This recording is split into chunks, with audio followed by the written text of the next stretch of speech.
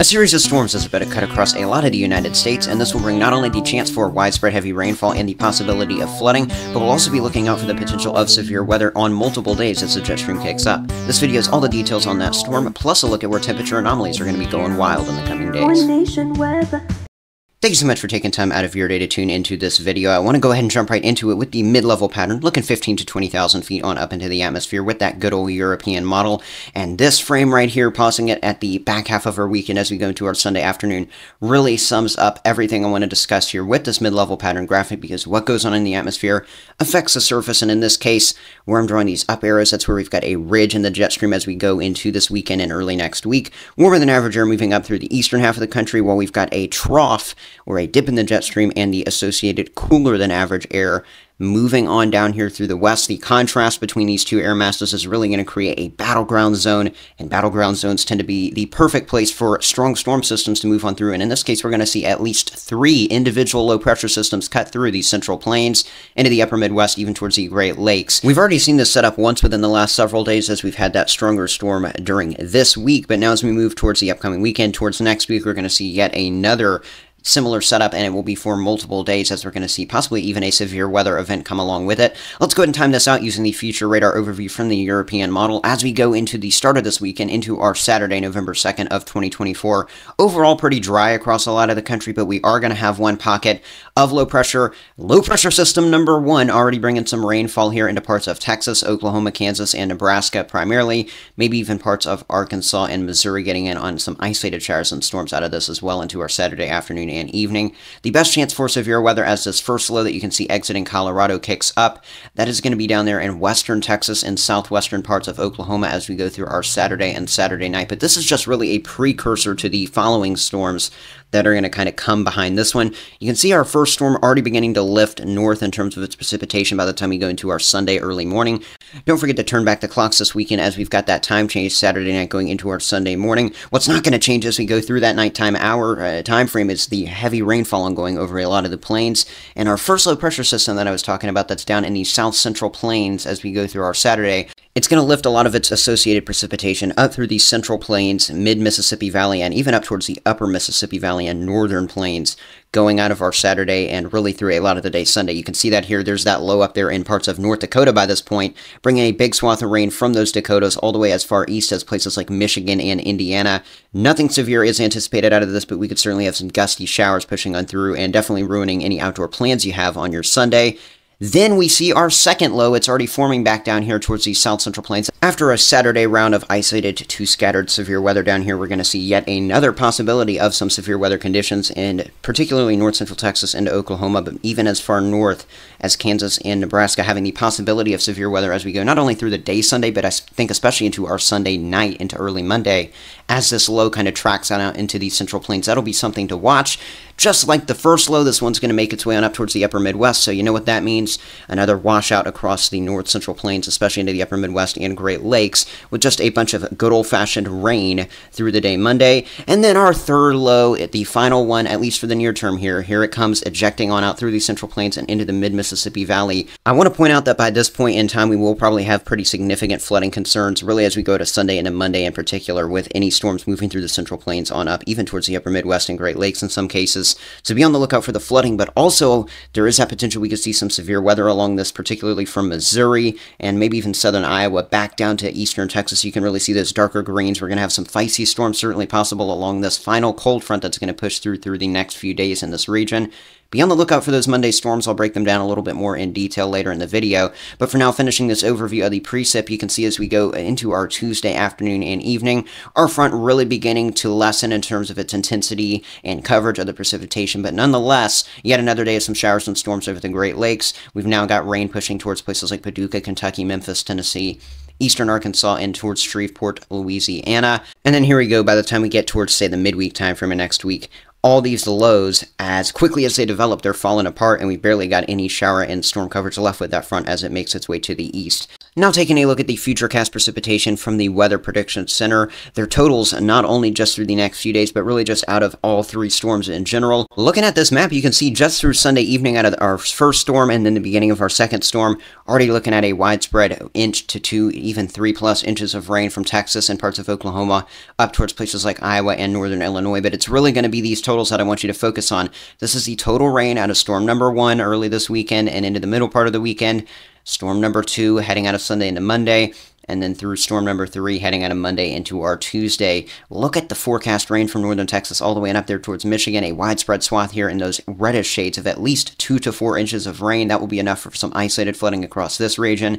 And then they're heading out of Oklahoma into Kansas, Missouri, even northwest Arkansas. There's going to be that bullseye swath where we see not only some of that heavier rain with the warm fronts, but also the cold front severe thunderstorms that'll be possible. Right in here, do not be surprised if we pick up upwards of 6 to 8 inches of rain, and I wouldn't be surprised if 1 or 2 spots get close to a foot of rain, and that will be enough for some widespread flooding.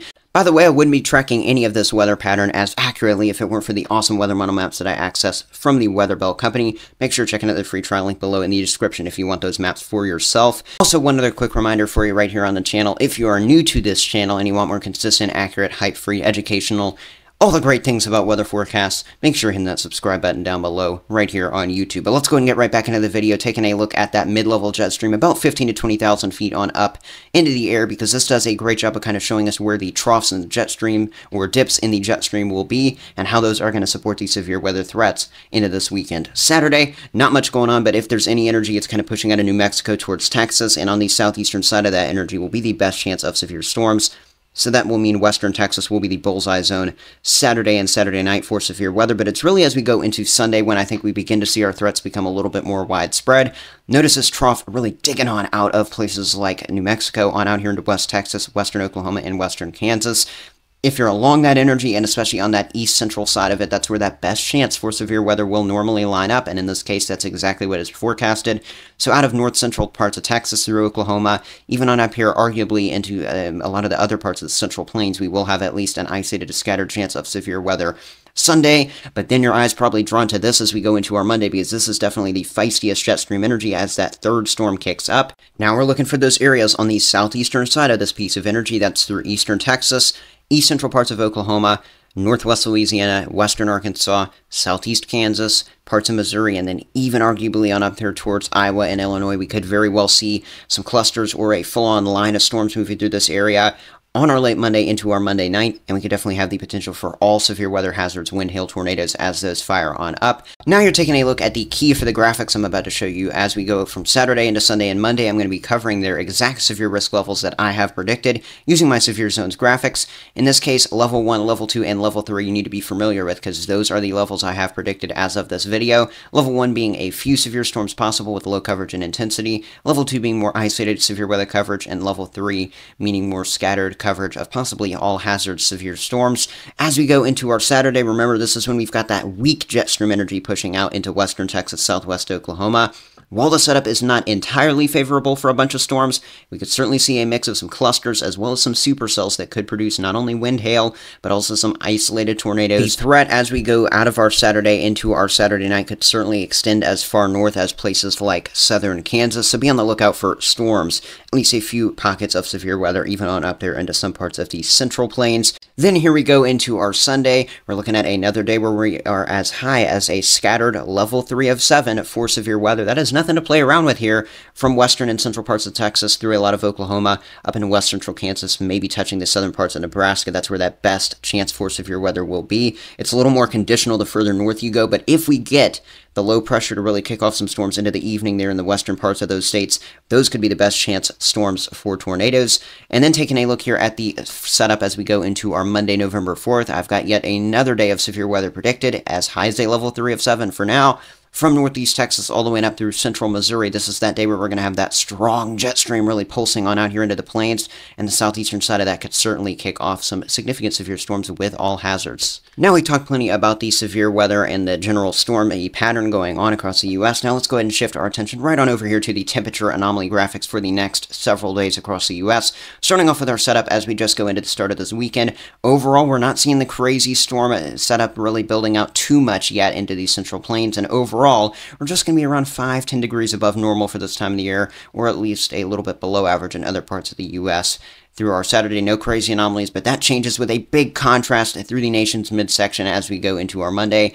This is just like that setup I showed you in the atmosphere earlier, except this is at the surface with our temperatures 15, 20, 25 degrees above normal temperature-wise Monday afternoon with southerly winds building on out here into the Midwest and Great Lakes. Meanwhile, back into the West, 10 to 15 degrees below average, and it is, again, that contrast that's going to be sending us on that weather roller coaster ride for a lot of parts of the U.S. in the coming days. Here we go through our Tuesday, and now looking at our Wednesday, November 6th with those temperature anomalies. I've got forecasted around 5 degrees above average through the central U.S., but overall, the anomalies are going to be forced eastward as that cold front kind of breaks up and moves in that direction. This is that ridge I showed you earlier really being forced eastward by that troughing that is out west. Now let's go ahead and see what those temperatures are actually going to look like and feel like here as we're looking at the actual numbers that are being projected from the National Digital Forecast Database. We're going to run from Saturday all the way through our Tuesday here, so hopefully that helps you plan out those next few days. Overall, our Saturday morning is not going to be too anomalous for any folks. We're going to be, in the 60s and 70s, which is definitely on that warmer than average side down here towards Texas, Louisiana, Mississippi. But further north you go in the plains, we're going to be towards 30 and even the upper 20s in some parts of the Dakotas and Minnesota. That is more normal of this time of the year. We should be in the 20s and 30s. It is November. Now jumping into those highs by the time we go into our Saturday afternoon. This is when I showed just a minute ago that we're going to be 5 to 10 degrees above normal. Nothing crazy. But, temperatures around 60 to 65 probably should be more like 50 to 55-ish, or around that general area instead on our Saturday afternoon.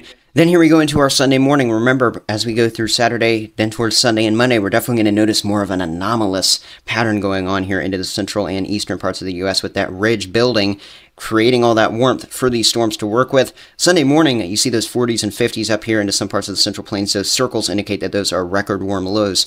Temperatures never staying that high before for minimum temperatures in the day since records have been kept. That's crazy that we're seeing that many of those projected warm lows on up there as far north as South Dakota and Nebraska. Here we go into our Sunday afternoon and evening. We're going to see the temperatures peak on up there in a lot of these same zones in the mid to upper 60s, so a little bit warmer than Saturday where we were in the low to mid 60s. Now we're pushing to the mid to upper 60s in this region. Further south you go, we're actually more like 70s and 80s back towards Oklahoma, Arkansas. You can see some record warm highs possible down there in Texas. And then here we go into our Monday morning. You can really make out kind of that boundary we're going to have here in the central plains by this point. The contrast of the 20s and 30s to the west of this boundary and the 50s and 60s to the east of it, that's what is creating this entire setup with storms riding through the central plains. From Louisiana and Mississippi, where we're going to be near 70, all the way and up there to northwest Illinois, where we're going to be near 60. These are record warm lows for November 4th. I mean, we're going to be at 60 in the morning on November 4th. That's warmer than the normal high this time of the year. Here we go towards our Monday afternoon and evening. While we've got rain ongoing here through a lot of these regions, we've still got 70s pushing as far north as Wisconsin and Michigan. By Tuesday morning, that boundary that was more towards the central plains now shifting east towards the upper Midwest, other areas of the Midwest, and then back down to the Mid-South. This is, again, that Tuesday morning time frame. You can see, though, right ahead of that front, temperatures well into the 60s, anywhere from Mississippi all the way as far north as southern Michigan. And again, this is in the morning time Tuesday. Lots of record warm lows, all those circles up there indicating that projection in the Midwest, Great Lakes, and Ohio Valley. By Tuesday afternoon, you can see we've now got a cool down going up through parts of the north central plains with lots of 50s there, more seasonable conditions for highs. Meanwhile, we've still got the southerly winds and lots of 70s and 80s that could be record-breaking. Those are forecast to be progressing through not only places like Mississippi and Alabama, but as far north as Ohio, West Virginia, and even a place like Pittsburgh, Pennsylvania could be near 80 degrees on November 4th for a high temperature. And this type of pattern is expected to continue even down the line. Looking at this mid-level pattern graphic from the European model, not even joking, this is as we go through the middle to back half of next week. It shows another storm diving on down into the west, those blues indicating that area there. And then we're going to kind of see that contrast with yet another ridge in the east, and that could mean yet another active pattern late next week. Something I'll certainly keep you updated on with my consistent, accurate, and educational forecasts right here on the channel. If you're new or have just been watching and have not hit that subscribe button yet, please hit that like button down below. Please hit the subscribe button. 2 quick things you can do to help build this channel on the algorithm so it reaches more people. Hope you really like this video, and I'll catch you in the next one, which will be at some point this weekend, pretty soon. One nation where the